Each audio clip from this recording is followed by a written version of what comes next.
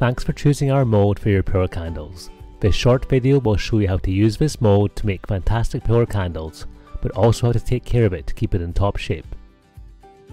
This pillar candle mould is made from high quality transparent polycarbonate plastic and is heat resistant up to 120 degrees centigrade. It's great for making fragranced or unfragranced pillar candles. In addition to your mould, you'll need a few items to make your pillar candles. First, pick your wax. For best results, we would recommend using high performance melt blend wax. Although HPM is marketed as a blend for making wax melts, it works beautifully in pillar candles and also has excellent demolding properties. You may also want to use a fragrance in your pillar candle.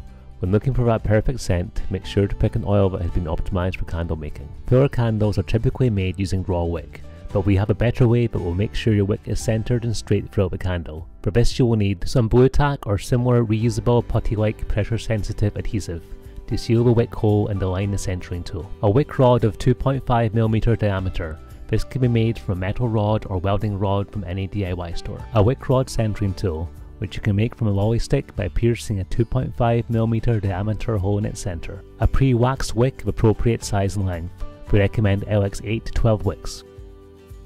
First, let's prepare your pillar mould. Assemble the mould by adding blue tack to the bottom of the first half, then joining both halves together, ensuring that you use the rubber seal provided. Then secure the mould using the clips provided. Finish by inserting the wick rod into the wick hole, ensuring it goes into the blue tack. Then melt your wax to the recommended temperature. If you're using a Candle Shack wax, you can find users' recommendations on its product page. For example, if using HPM, melt it at 75 degrees centigrade. Then add your fragrance at a recommended temperature and stir it around for 1 minute until the mixture is homogeneous. When your fragranced wax reaches its pouring temperature, slowly pour it into your mould until it is roughly half full. Then use your wick rod centering tool to keep the rod nice and centered. Leave your wax to solidify, and when it has fully set, usually after around 2 hours, remove the wick centering tool and top up your candle with more of the fragranced wax. When the wax has set, about 2 hours later, top up any dip that may have formed with the last of the fragranced wax.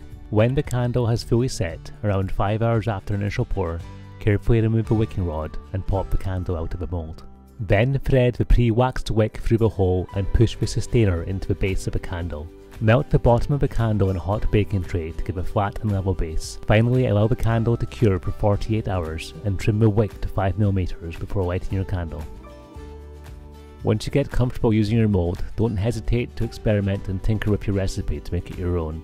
Try different fragrances, add bold dyes, dip them in coloured wax, the sky's the limit. You can even decorate your candles with candle pens to create unique and eye-catching designs.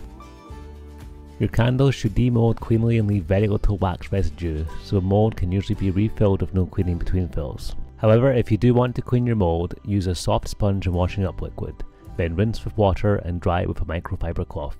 Avoid using abrasive sponge pads as the mould can be scratched very easily.